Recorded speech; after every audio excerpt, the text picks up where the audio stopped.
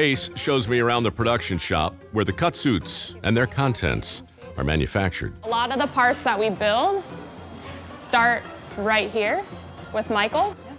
Mike. Likewise. Michael specializes in creating the organs that go inside the cut suits. Do you work primarily with intestines and stomachs, or do you do all sorts of everything? And skin as well. You're a skin guy? Mm-hmm. First job, inject some silicone into an intestine mold. Oh no, I've got a leak here. That's okay, that's a good sign. Oh, that's okay, good. That's okay. See, there we go. So it's coming out, Uh-huh. and it's gonna continue down. I've never made an intestine before, Mike. This is the kind of place where a leaky colon means you're doing it right. Is that an average amount of runoff? No, that is above average. Which is a nice way of saying below average. Once filled, the mold is left to bake inside the giant oven. The parts will bake for 4 hours at 200 degrees Celsius. While in the oven, I help Michael wheel out something called the 6-in-1. Inside the 6-in-1 is the skin that envelops the cut suit. Ow! I'm still not sure why they call it a 6-in-1. So now we're just gonna grab our pneumatic opener. All right. Did you just call that a pneumatic opener? Yes, I did. Great, another tool I haven't seen before. The pneumatic opener is a custom tool designed to unlock the silicone molds. I can't decide if this is a big moment or a small moment. I mean, it could be a big moment. All right, we're gonna push this gently forward. Perfect. There we go. This turns out to be a pretty small moment. All right, we have the front of our skin, and then we'll take out this core. That falls forward. Yep.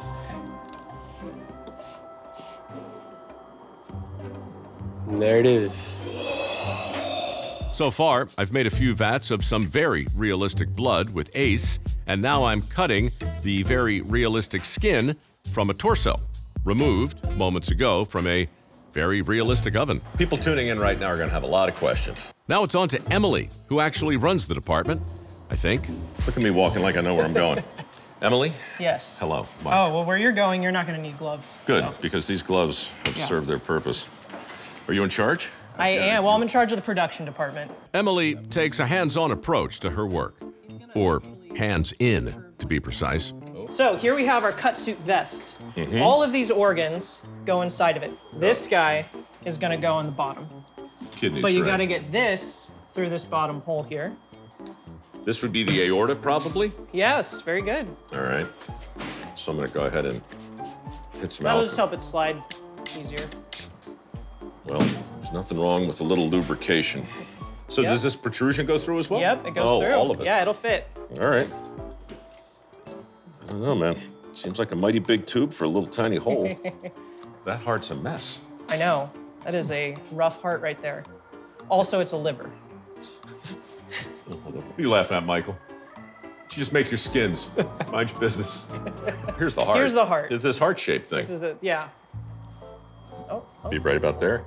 Right about there here. you go. There you go. Right there. Can you make a beat? No, but you know what this means. I have a heart on. Can you say that? A heart on. Oh. What is the matter with you, I'm honestly? scandalized. You're gonna want this. And they're upside down. I know. Okay, you're testing me on that one. Shove them in there.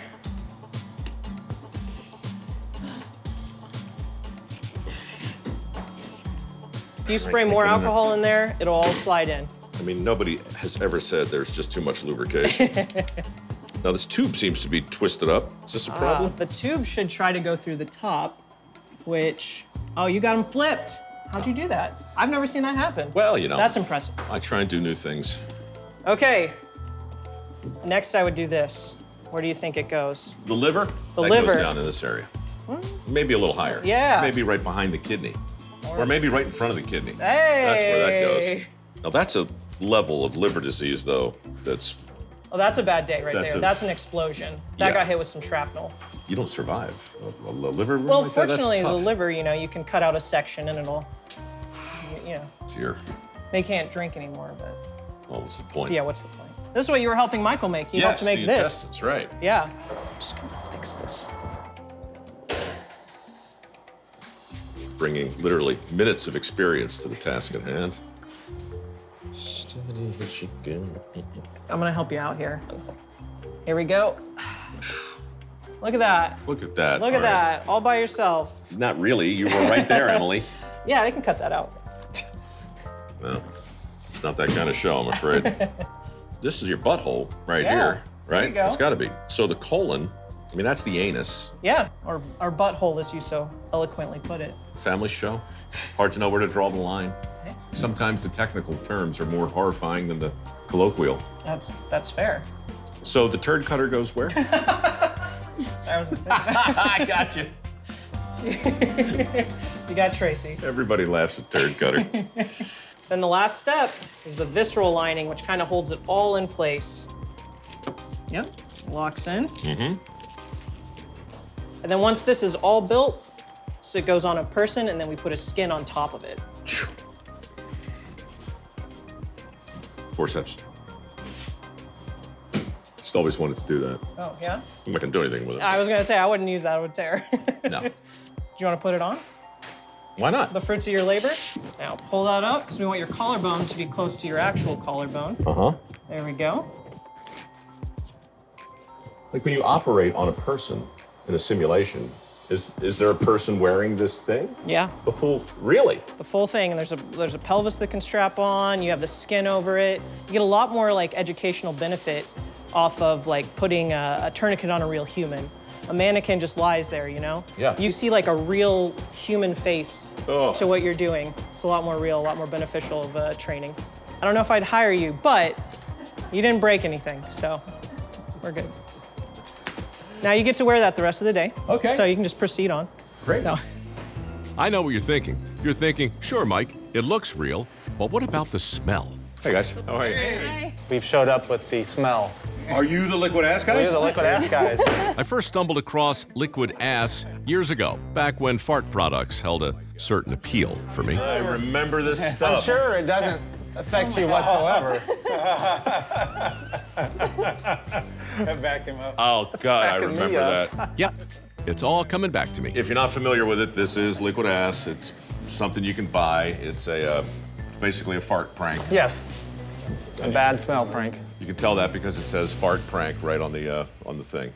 And so, Ace, you're actually making what we're going to Just call making the... it, yeah, so this is like fecal matter that you would find kind of scattered around in the abdomen when there's been a trauma. So that's the job right now, to get the synthetic poop into the synthetic intestine. At Strategic Operations, realism is the only thing that matters. And if you're going to cut into a body with leaking intestines, the smell of fecal matter is not left to the imagination. Oh. The smell has got to be real. And trust me, Oh, it's coming out all over. it is. That's okay. I mean, that's what it would do, What it right? would do. So, through that hole, same thing. Go one direction. Like the band? Do you listen to them? No, I don't. No, I've never heard, I don't. The secret ingredient in every ASSP, that would be ASS, liquid ass. What you can do with that is kind of prick into the intestines. I have the whole section right there laying out for you. This has got to be a big day for you guys. Oh, yes, unbelievable. Living the dream, selling ass for a living. So this is just as good as that.